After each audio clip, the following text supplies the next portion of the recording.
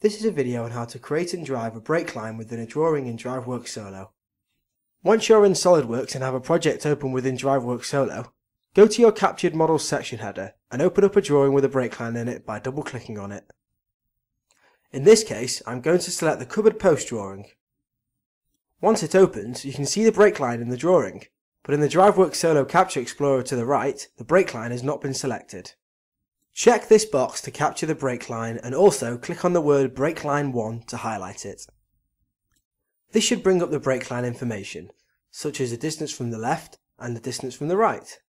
You can see for both of these values they are 55.94, so I'll round up and call it 56.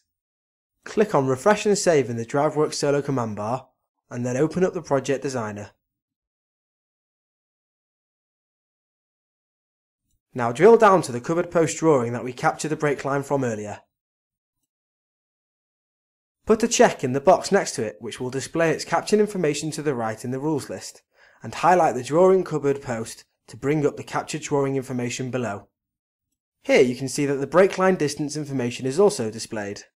The brake line features now appear and allow you to build rules within them and drive the distance from left and right of where the brake line starts on the edges of the part of the drawing. Brake line distance 1 refers to the distance from the left and brake line distance 2 refers to the distance from the right. As both of my brake line distances are the same, I will highlight brake line 1 and 2, click on Build and type in 56 to the Rules Builder, then click OK to accept the rule. For more information, click on the Help button at any time whilst using DriveWorks Solo, or visit the online help file which can be found at help.driveworkssolo.com.